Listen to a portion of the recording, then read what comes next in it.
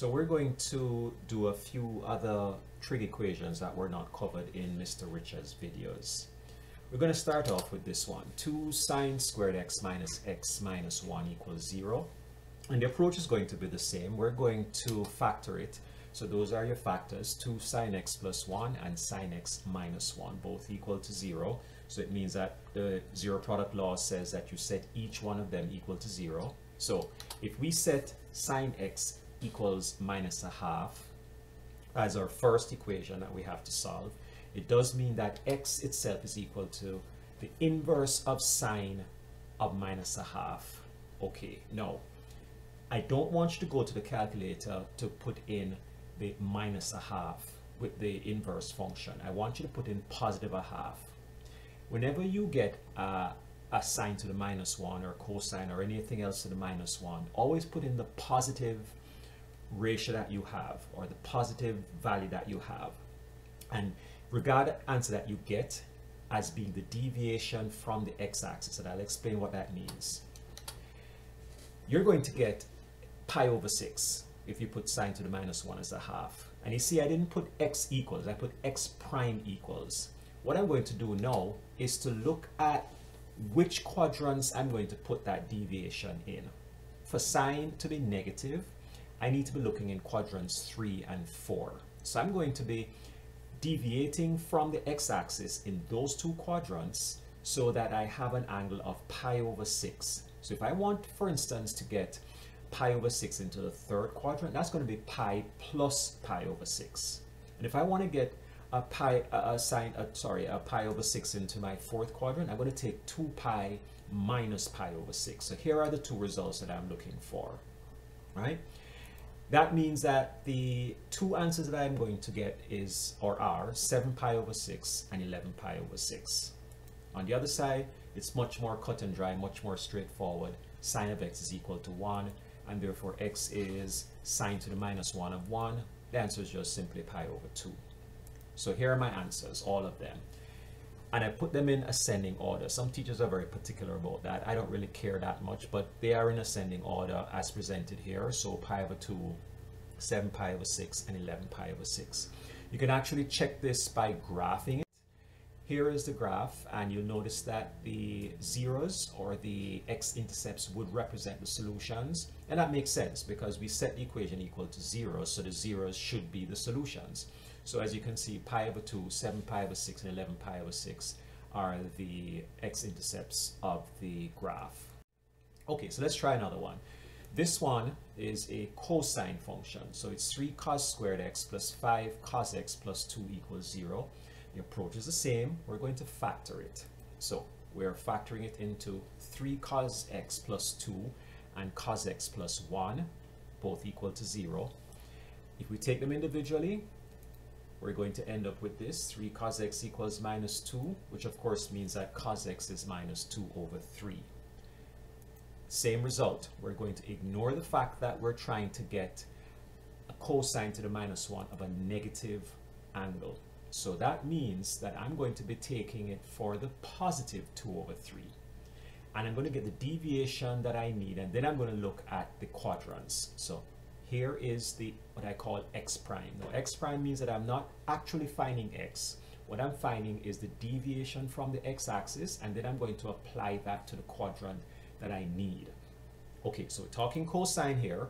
So I'm looking in quadrants 2 and 3, and I'm deviating from the x-axis that would give me a second quadrant angle and a third quadrant angle. For a second quadrant angle, I'm going to be taking pi minus this 0.84107. That would put me in the second quadrant.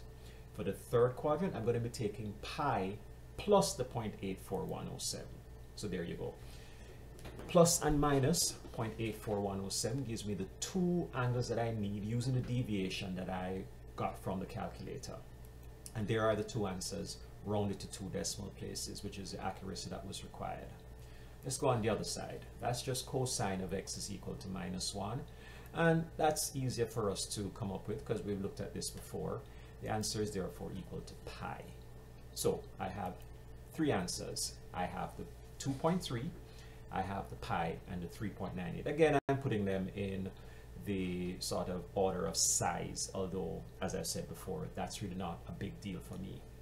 Here's a graphical representation of that. You'll see the pi in the middle, and the other two angles that we got on either side of that. Those are your zeros. Obviously, there are other answers, but bear in mind that we're only looking for answers between 0 and 2 pi. If you look at the graph that we're seeing right now, you notice that if you're only restricting your search between 0 and 2 pi, there are only those 3 possible answers. You might see some others over on the side, but the only 3 that matter to us are the 3 that you can see between 0 and 2 pi.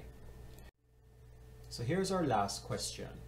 And you might notice right away that the interval that we're going to be restricting our answers to is different from what we've had before. We've been accustomed to 0 to 2 pi. Now we're looking at minus pi over 4 to 3 pi over 4. It's a shorter interval. It's about pi radians long.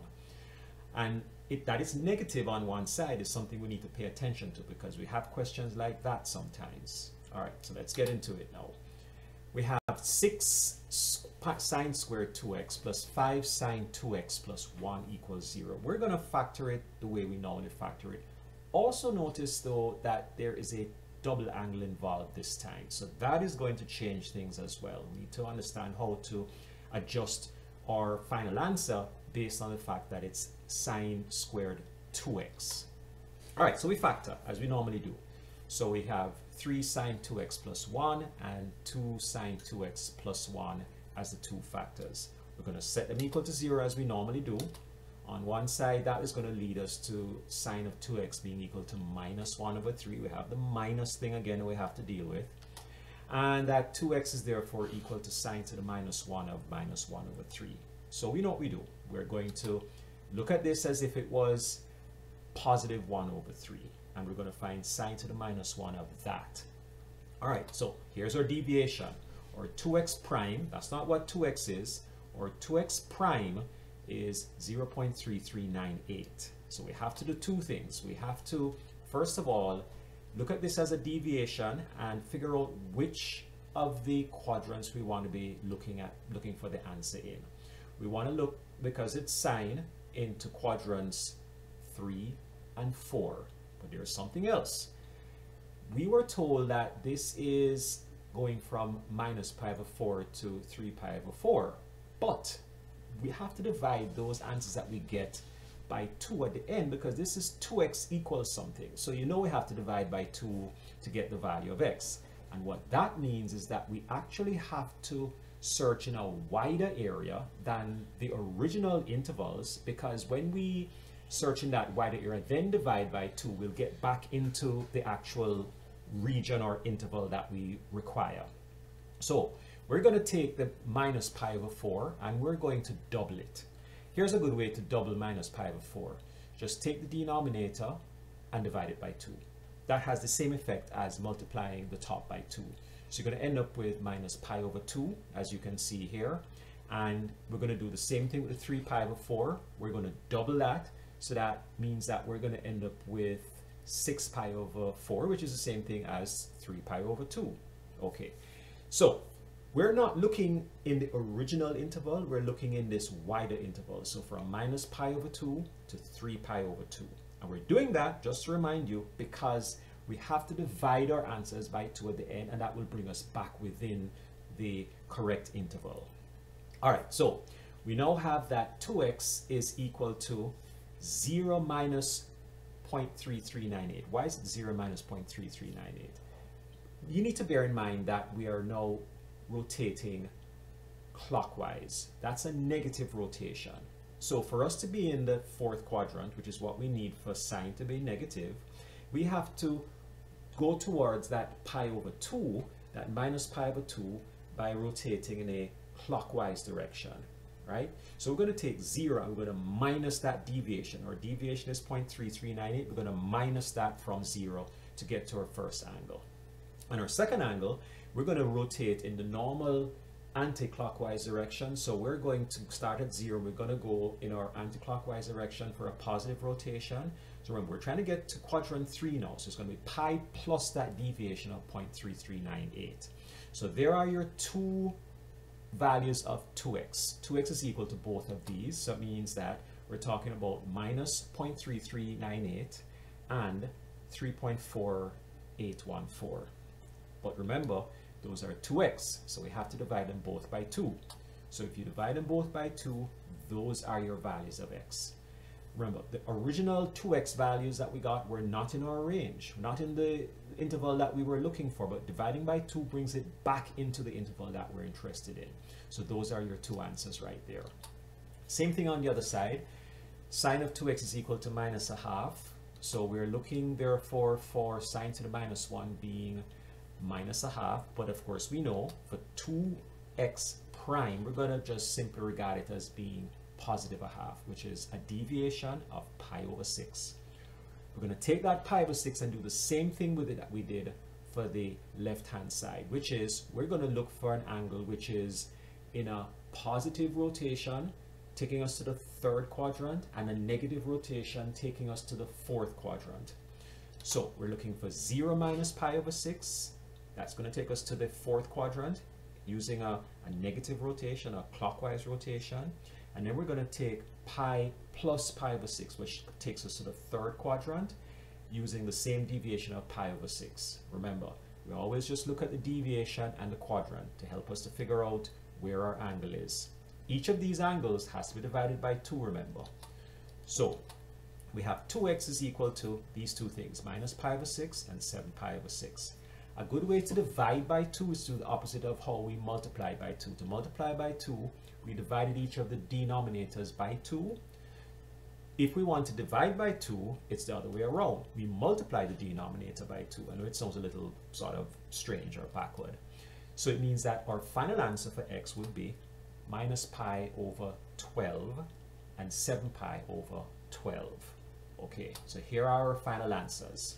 In order again, minus pi over 12, minus 0.17, 1.74, and 7 pi over 12. Let's look at the graph just to confirm what these values are. If you look again, and remember we're looking now only from minus pi over 4 to 3 pi over 4. And if you look, you'll see 4 values that satisfy that interval. Okay, that's the end of that. There are some other questions that I'd like you to look at. They're from the textbook on page 289, 26 to 28. I won't go into them here. I'd like you to try them on your own first, and then there'll be another video that will cover how they're done, but after you've had a chance to give it a try for yourself. All right.